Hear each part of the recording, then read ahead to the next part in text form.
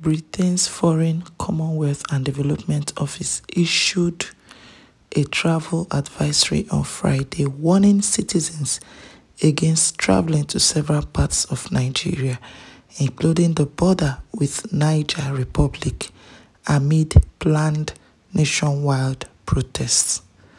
The FCDO is responsible for advising British nationals about the risk of traveling to different countries, helping them make informed travel decisions. In the advisory published on the UK government's website, the FCDO based its alert on the upcoming End Bad Government nationwide protest set to begin in Nigeria on August 1st, 2024, which is already gaining momentum. The FCDO's latest updates read, new information as of July 26th indicates that widespread public demonstrations are a possibility across Nigeria and advised British citizens to research their destinations thoroughly before traveling. Okay, now, why are people scared? Everyone is panting.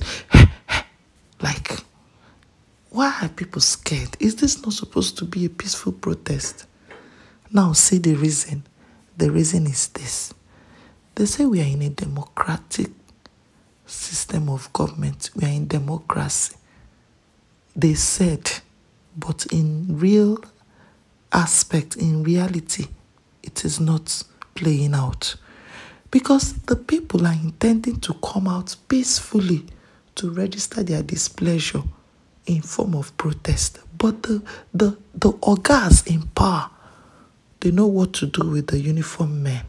This is why this people can issue out this warning to their citizens. This is why this warning is issued out, because people leave their houses and come out peacefully to do this. But the people in charge will not want it to be peaceful.